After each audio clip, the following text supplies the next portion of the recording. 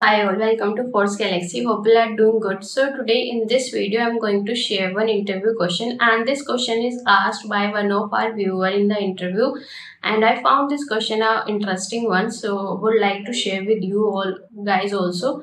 So here is the question. So how we can bypass the validations rule and the automations while performing the bulk DML operations? Okay, so like suppose there is an object, and on this object multiple validations rules are created, and the automations like the process builder flows, workflows are also created on the same object.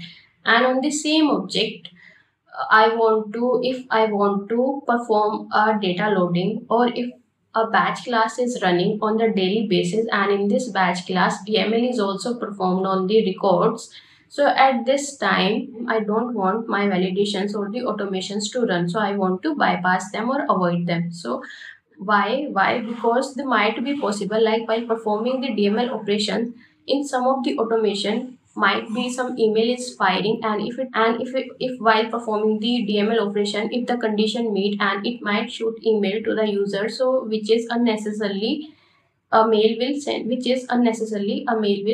to the user. So I want to avoid all these things. So there are two ways. So first is we can manually activate and deactivate all the automations and the validations rule. Okay, so here first thing, this will be a manual process and a time taking process, and a business require a downtime here, as we will going to deactivate them, and then we will going to perform our valid DML operation. So in this time period, until I reactivate all the automations or the validations, the user should not allow to perform any task in the Salesforce. So if you are ready for this downtime, then you are okay to go with this approach. But again, all companies are not okay with the downtime, and also not have this much of time to reactivate and activate them, to activate and reactivate them again. So this might be avoided. So the next second approach is using the custom setting, and in this custom setting we will going to use hierarchical type of custom setting. Okay, so in this hierarchical type of custom setting, we will get an option to select the users or the profiles to which we want to check or which we want to use them. Okay, so here these custom setting, hierarchical type of custom setting, are created at the org level, and these are overridden at the profile and the user level permission. So here what we will do, in this custom setting we will select a user, okay, or we can select the profiles.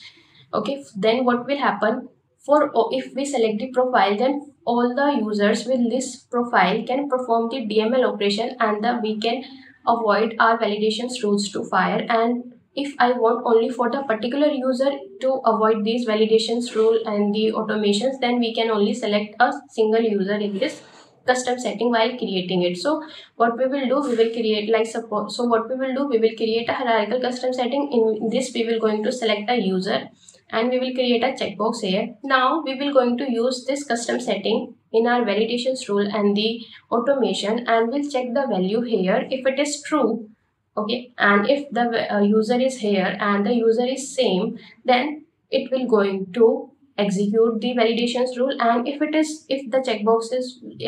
value of checkbox is false, then they will not going to fire. Okay, so now the user can easily perform or run the batch classes or run the apex classes and perform the mass DML operations, and all the automations on the backend will going to check the value for this hierarchical type of custom setting. If it is true, it will going to fire, and if it is false, it will automatically going to bypass. Okay, so if you guys want any demo video on this, do let me know. I will upload next the demo video on this hierarchical custom setting. Okay, so if you guys have any query, do let me know in the comment section. So we'll meet you soon in the next video.